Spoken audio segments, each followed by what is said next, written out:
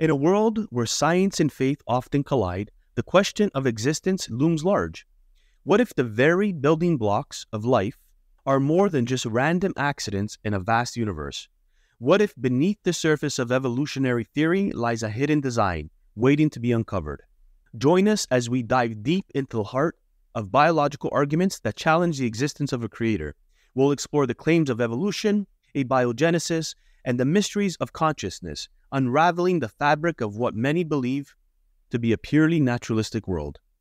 Are you ready to question everything you think you know? Buckle up, because the journey is about to begin. Number 1. Evolution and natural selection explain life without God. You see, the argument is that evolution through natural selection provides a fully naturalistic explanation for the diversity of life, negating the need for a designer. Random mutations and survival of the fittest can lead to complex life forms without divine intervention. However, theistic scientists like Dr. Stephen Meyer argue that evolution may explain micro-level changes, but it does not explain the origin of life or the specific conditions necessary for life to evolve.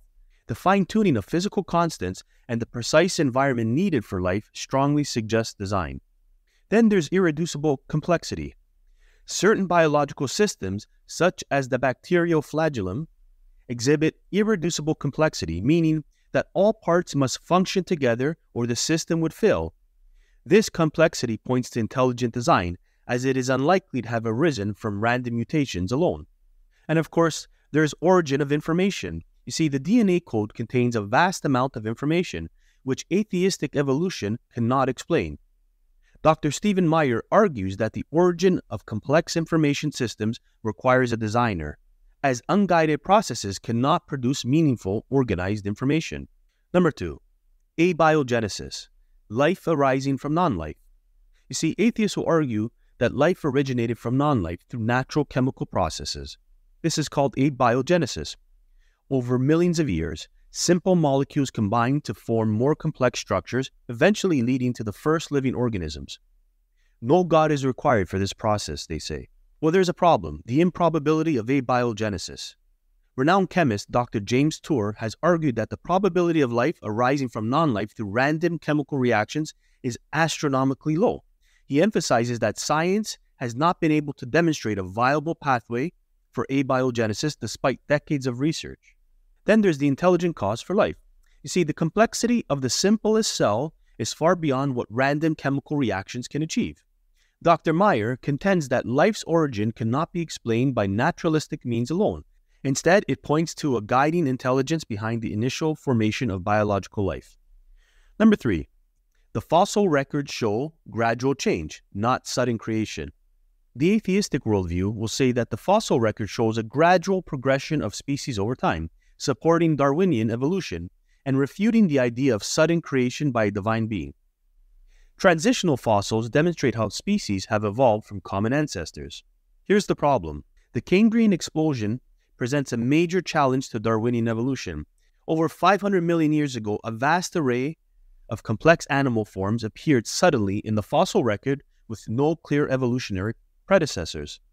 This rapid appearance of life is more consistent with an intelligent designer than with the gradual Darwinian evolution.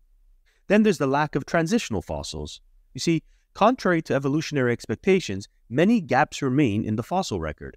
Paleontologists like Dr. Gunter point out that there are very few credible examples of transitional forms, leading many to reconsider the adequacy of Darwin's gradualistic model. Number 4, vestigial organs prove evolution. You see, the atheistic argument is that vestigial organs, like the appendix and the tailbone, are leftover remnants of evolutionary history and no longer serve a purpose. This is evidence for evolution and against intelligent design, as a perfect creator would not create useless organs.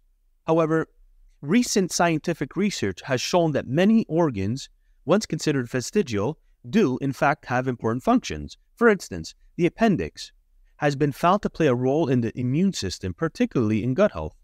The discovery that vestigial organs have purposes support the argument for design rather than random, purposeless evolution.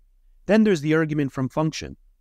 Even if some organs no longer serve their original function, this does not prove they are useless or that they were not originally designed with a purpose. William Dembski suggests that what appears to be vestigial may instead reflect our limited understanding of their original or current functions. Number 5. Junk DNA in non-coding regions. The atheistic argument is that the majority of human DNA consists of non-coding regions, once referred to as junk DNA. If an intelligent designer created life, it is unlikely that they would include vast sections of useless genetic material. This supports the evolutionary argument that life is the result of undirected processes. However, there's a couple problems with that. First, you see, the ENCODE project and other studies have shown that large portions of non-coding DNA are functional, playing roles in gene regulation, embryonic development, and other critical processes. This discovery refutes the idea that non-coding DNA is simply junk and aligns with the notion of purposeful design. Then there's hidden complexity. Even if some DNA does not directly code for proteins, the discovery of regulatory functions demonstrates that what was once considered junk is actually integral to life. This suggests a higher level of complexity, which theistic scientists argue is indicative of design rather than random mutations. Number 6. Bad design in nature. The atheistic argument is that if a perfect and omnipotent God created life, we would expect perfect design. However, there are many examples of poor design in nature, such as the panda's thumb or the human eye's blind spot. This suggests that life evolved through trial and error, not through intentional design. Well, there's a couple counter-arguments to that. Number 1, the best possible design under constraints.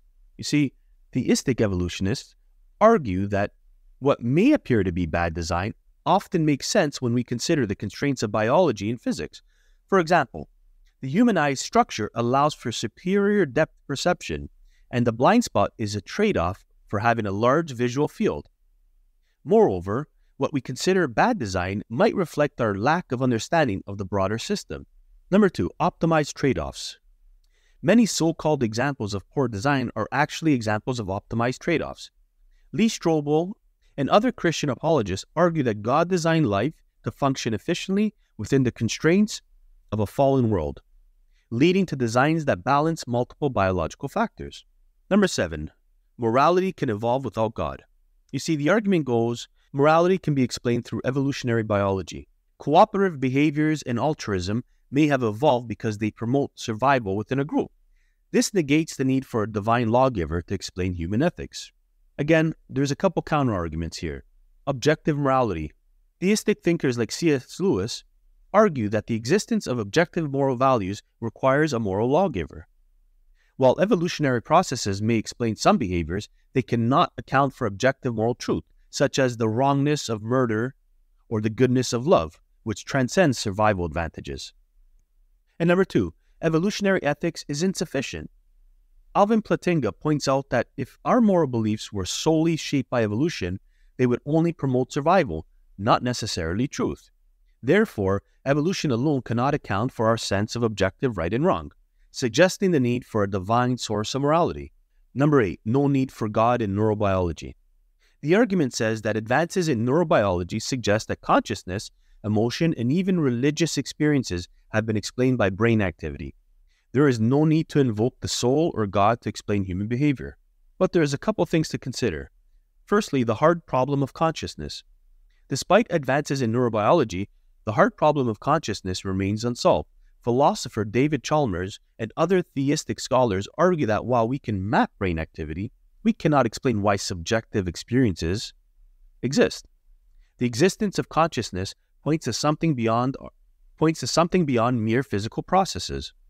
And then number 2, spiritual experiences in neuroscience. Studies on religious experiences show that while brain activity correlates with spiritual experiences, correlation does not equal causation.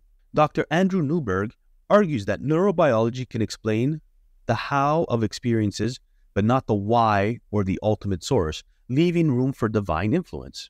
You see, in summary, while atheistic arguments often rely on naturalistic explanations for biological phenomena, Christian and theistic scholars provide robust counterarguments by highlighting the gaps in evolutionary theory, the improbability of life originating without intelligent guidance, and the evidence for design within the complexity of life itself. So, as you ponder the arguments presented today, ask yourself, could it be that the evidence for a creator lies not just in the intricate details of biology, but also in the very act of questioning itself?